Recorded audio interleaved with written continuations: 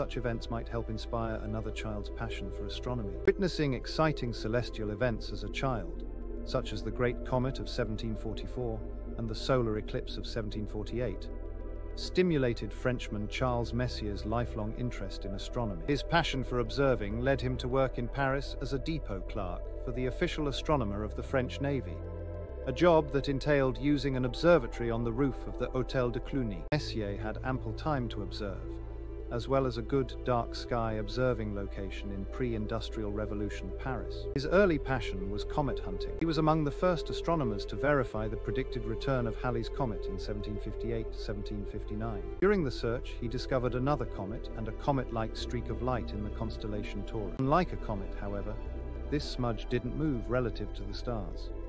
He made a note of it. As he continued hunting comets over the next decade, he encountered one fuzzy, cloud-like nebula after another, giving each a designation of the letter M followed by a number.